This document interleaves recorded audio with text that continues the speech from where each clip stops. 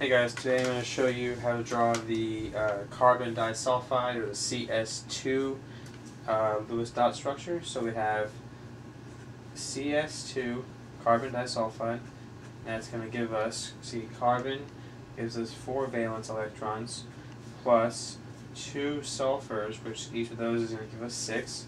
So the total of that is going to be 16 valence electrons.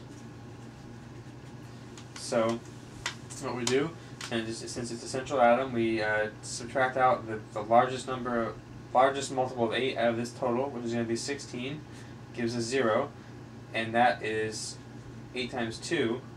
So that means that this compound is an AX2E0, where the 0 comes from this, and the 2 comes from the 2 here, because 2 times 8 is 16.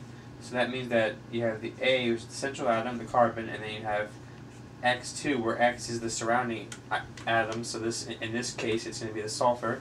So you have the carbon in the center and 2 sulfurs. So first, let's go ahead and connect each one with a single bond, and then we can surround each sulfur with the remaining amount of electrons. Now notice, this gives us 2, 4, 6, 8, 10, 12, 14, 16. So that seems to be right. So we can check the formal charges on this, and if you do that, you would see, well, first we can see you're always trying to get an octet, which means 8 electrons on each atom in the compound, and obviously carbon here does not have that, because there's only 2 and 4. So what we want to do is move this pair and make this a double bond, and move this pair and make this a double bond. So now let's go ahead and check the formal charges and see how it turned out. Formal charge of the carbon, remember formal charge is the number of valence electrons brought in, so that's 4, minus the number of bonds, 1, 2, 3, 4, minus the number of lone electron pairs, and there's 0. So that means the formal charge on the carbon is 0, so that's what we want, it's good. Now the formal charge on each of the sulfurs, S, remember it's going to be 6 for the valence electrons, minus number of bonds, 1, 2, and then minus the number of lone electron pairs, so or lone electrons, 1, 2, 3, 4, so minus 4, and that also gives us 0. And that's going to be the same for each of the 2 sulfurs. So since both formal charges are 0, that's what we're looking for.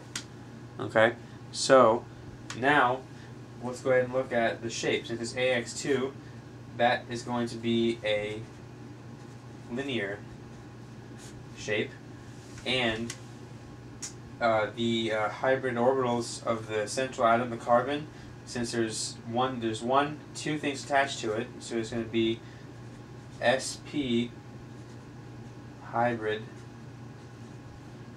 orbital, 1, 2 orbitals, 1, 2 things attached.